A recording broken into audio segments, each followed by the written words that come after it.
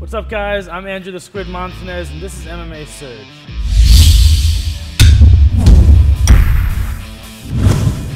On this episode, I'm going to teach you guys how to do a judo throw. Judo is a Japanese martial arts that consists of takedowns and throws. The one we will go over today is called the Osato Gari. So let's take a look at the move. So first thing before you do this move, we want to establish our stance. Our stance and our position in this is an under-over position. I'm going to have an underhook on one side and an overhook on the other side, while he has an underhook on one side and an overhook on the other side. For me to get my underhook, I'm going to go right hand into his left armpit, and I'm going to come here and grab onto his shoulder. Now I have my underhook. Now for my overhook, I'm just going to grab over and grab him on the back of his tricep. So you see, one under, one over, and he has the exact same thing going on.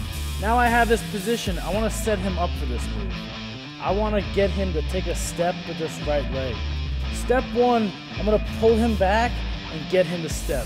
When a guy steps like this, I'm pretty much ready to hit this move. Now what I'm going to do is, my right leg is going to come across the inside, across the middle, and up. At the same time, I'm going to lean back on my heels and drop my head back. This is going to generate power for me and give me some momentum to make this throw really work. So his foot is stepped, my leg goes across, still keeping the under-over position. When I'm ready, I'm going to slice my leg back, hooking onto the back of his right leg. And as I hook it, I'm going to keep it, I'm going to send it up in the air as I throw my right hand down. So let me demonstrate that. I step across, hook, boom, and I hook him. And you notice how my right shoulder stayed connected to him? He driving my shoulder right here, controls his center, and it forces him to be stuck to the mat. And it keeps me in this really good position. And when I do hit the mat, I still have this under-over position. I still use this to my advantage. I'll show it one more time. So step one, under-over position. We got this under-over position, 50-50. We both have a chance to hit this move. Step two, I'm gonna get him to step.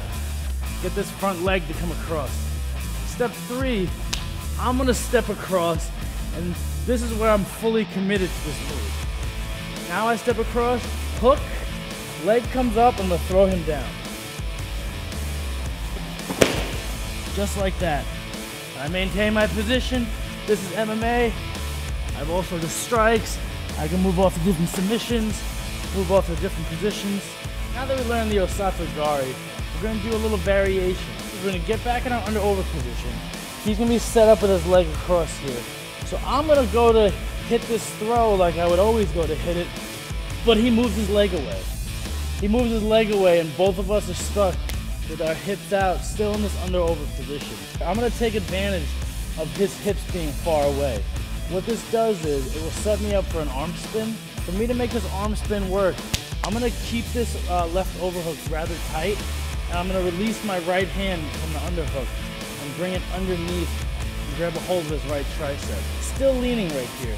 Once I have this, I'm basically ready to hit my arm spin. So I'm going to jump, and as you see, he's already almost going over and I haven't done anything. I'm going to grab him here. What I'm going to do is I'm going to try to put my head to the mat, and his arm would be here. I'm gonna throw my shoulder down to the mat. What that's gonna do is that's gonna send him flying over me. So I'll jump down, I'll drop, and he should go directly over the top.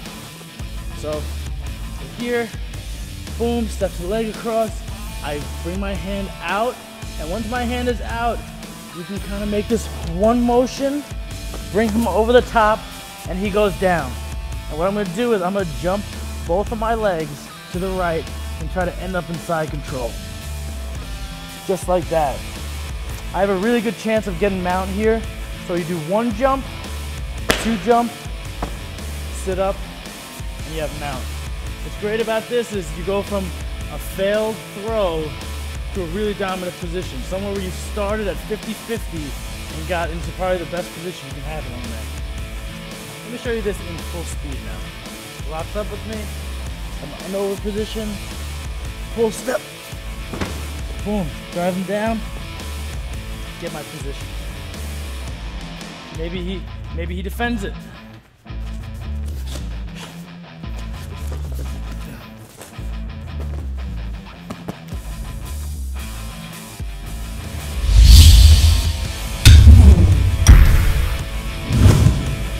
Alright guys, let me give you a quick little recap of what we just learned because it's a lot.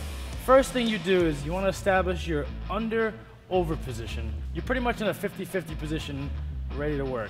So when you're there, work your stance, have a good base, get him to step. You're gonna step across with your right leg. And it's good to practice by yourself. Step across with your right leg while keeping the underhook, scoop, and throw down. If done properly, I won't even have to go to the ground, and I will finish like that.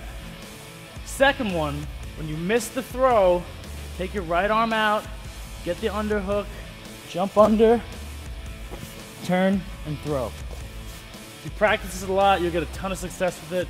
You'll find that you won't have to play within the guard at all, and you can just start working from these superior positions. Once you nail that move, you'll be able to submit anyone. So check out our website at MMAsurge.com. Be sure to sign up for our email list, and I'll send you 10 of my exclusive moves. I'm getting it.